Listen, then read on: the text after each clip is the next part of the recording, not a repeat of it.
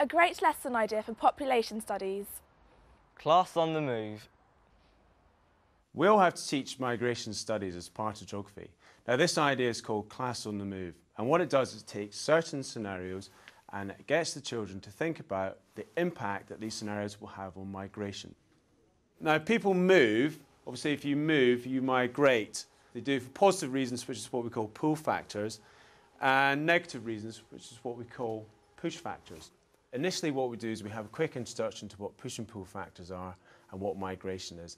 And then I give the students the opportunity to move around. So what I'd like you to do, so if you're standing in the middle, to start off with,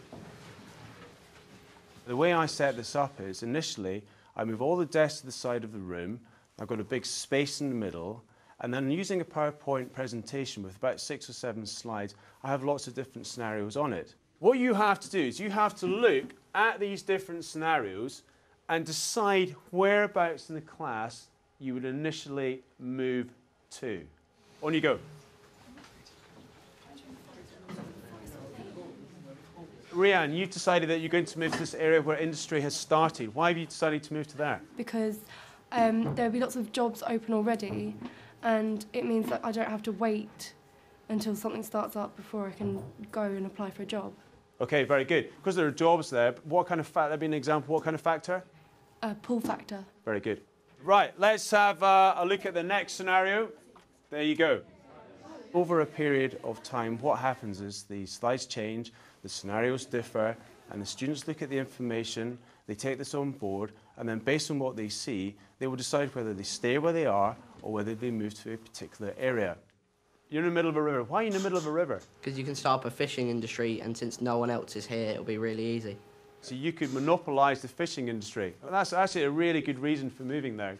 Now, the way to avoid everyone sort of moving to one particular place is to ensure that you start to ask them some quite structured questions about why they decided to move to one particular area. And I think if you start to do that, they'll start to think about the reasons as to why they've gone there, and then on the back of that, they'll start to make their own informed decisions as to whereabouts in the classroom they want to move to. It's quite interesting because no one has decided to go over here, and this is where the industry started to go into decline. Now, can someone give me some reasons why would this be an example of a push factor? Because you lost your job and you have no income. Good. You might have mortgage problems. So you've just done a classic example then of a push factor because jobs are starting to run out, and you've moved now to where the town is growing bigger, where jobs are being created for, which is an example of a pull factor. Let's see how this scenario now changes. Now, I think this lesson works really well because migration is all about making decisions. It's all about movement. It's actually physically getting them to migrate around the classroom. And by doing this, they get a real good idea of what migration means and the concepts and the factors that make people migrate. A great lesson idea for people, work and employment. Public meeting role play. When I'm teaching the unit on people, work and employment, one of the questions on the GCSE exam paper frequently asks the students to give their ideas for viewpoints for different groups of people.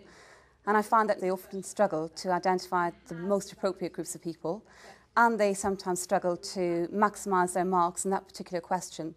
So my idea to try and get them to develop this skill is to teach part of this unit through a role play exercise.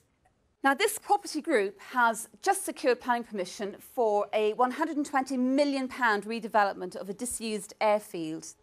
And their plan is that the development will be a business park. One of the role plays that I do is centred around this idea of locating a development. Now, different groups of people have got different viewpoints about this development centre. We will divide the students into groups to represent these people's viewpoints. So, for example, we might use groups like environmentalists, various local residents groups. In the envelope on the table, there are some cards. I want you to take the cards out of the envelope, and I want you to select the cards where the information might give you some reasons why your particular group would either be opposed to or would be in favour of this development. Increased property values, definitely want that. To help the students identify the reasons why their group of people would have their particular viewpoint, we do a card sort exercise. So they have to sort through the information that they've got. They've got to accept some of the statements on the cards and use those to help them formulate their opinion and reject the others. The next stage is to get them to actually prioritise their reasons, because some reasons will have more impact or will be able to score more marks than others. For each group, you've got a planning grid, okay? And if you look carefully, that planning grid has got, in the column on the left-hand side, some words that help you to connect or to move your argument on. Firstly, also, as well as this furthermore.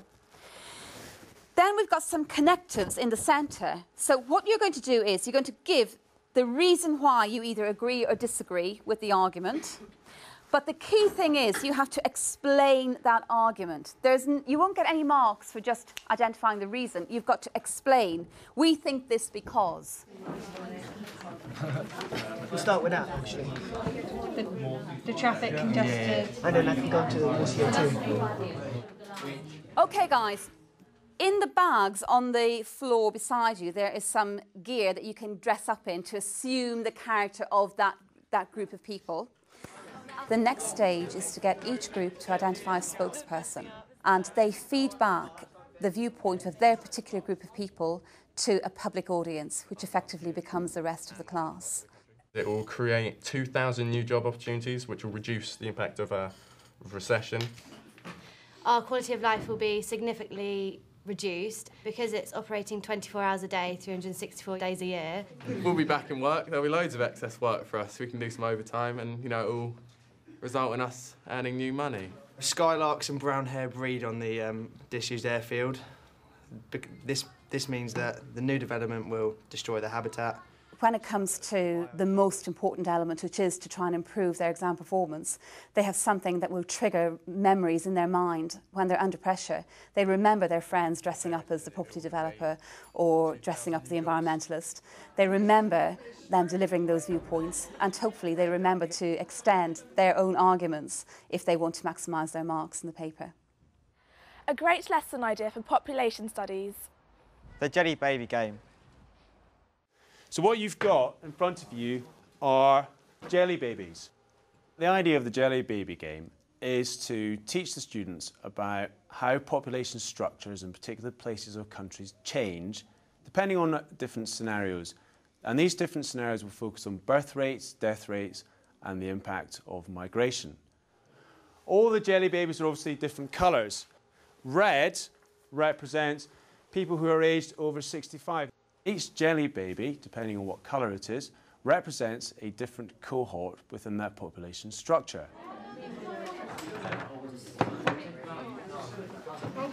2, 3, 4, 5, 6, 7, 8, 9, 10, 11, 12, 13. They're all given an equal number of jelly babies, and they have to record on a separate bit of paper how many jelly babies they have and what the jelly babies represent in terms of their population structure. There are some scenario cards here. What you need to do is take the scenario cards out of the pack. The game begins when one particular student takes one of the scenario cards and, based on the information they see on that particular scenario card, will determine whether they take some jelly babies from a pot of jelly babies in the middle or whether they have to give a jelly baby back. Ooh, your country experiences an influx of migrant workers. Gain 5 adult males. All even-numbered countries have a sudden population boom. Gain 2 children. A flood affects country 5. 2 people are killed. And so what happens as the game starts to move on, the population structure of that particular country will change, as it does in real life.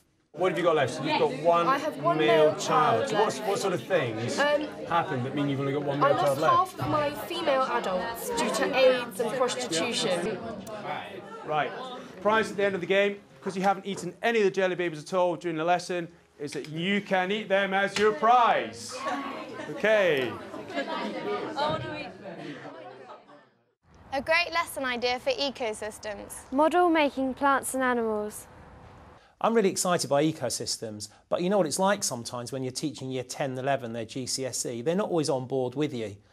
I've found a really exciting way of actually teaching ecosystems, and that is not just using textbooks, but trying to get the students to think creatively, to actually use card sorts and then to go on and make models from clay. In the envelope, there are a number of statements which relate to the characteristics of either animals or plants. Your first task is to take the statements out of the envelope, okay, and sort out those statements into those that you think are relevant for your climate graph. The lesson I frequently teach has 3 different environments in it, all contrasting: the hot desert, the tropical rainforest, and the cold environment. And the students are instructed to either make an animal or a plant. It needs thick fur because it's going to be really cold in winter. And thick skin for the same reason. The cards have all sorts of adjectives on. It could be agile, it could be thick fur. The students are thinking through those cards, sorting those cards, and going back to their climate graph and thinking about which adjectives best fit the plants and animals in that climate. So which ones are you sorting? Which ones have you come up with? We're in the hot desert climate. Life cycle within days, Okay. stores water, likes strong sun, runners put down roots, and deep root system. Once we've done the card sorting, we then get the modelling clay out. Even though they're year 10 and 11, they still really love the modelling clay, and they really like to get their hands dirty. What I don't want you to do is replicate an animal or plant which already exists. So I don't want you to actually produce a cactus. I don't want you to produce a camel. The idea is that the students then take their adjectives that apply to their animal and plant from their climate, and they begin to think about those characteristics and make a model of their own. I think there should be fruit at the top, on like top of a long tree. And there's big leaves. Big to leaves. trap the animals. So tall, big leaves, buttress roots. Are you going to make the buttress roots? Yeah. It needs good eyesight, so should we put big eyes into it? I think we should have big claws so we can get in the snails. Using the wide root system because it has to collect the maximum amount of water.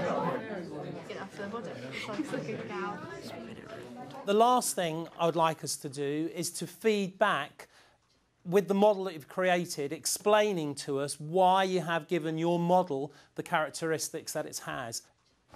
Ours is a plant in the tropical rainforest. It's got buttress roots, so it's stable. In order to understand what the students have taken in, I get them to present back to the rest of the class, and then at a later date we'll do a formal written assessment as well. Our animal's designed to survive in the tundra, and it's got a white fur so that it can be camouflaged. It also has a prehensile tail which helps it climb up trees easily to balance. From past experience, attainment has risen through this method because the students have been actively engaged and taken more ownership of their learning. It makes it easier to understand how the animals and plants have to adapt. It helped me understand all the vocabulary used in the sheet. It's quite hands-on, and it's you're getting involved in the learning.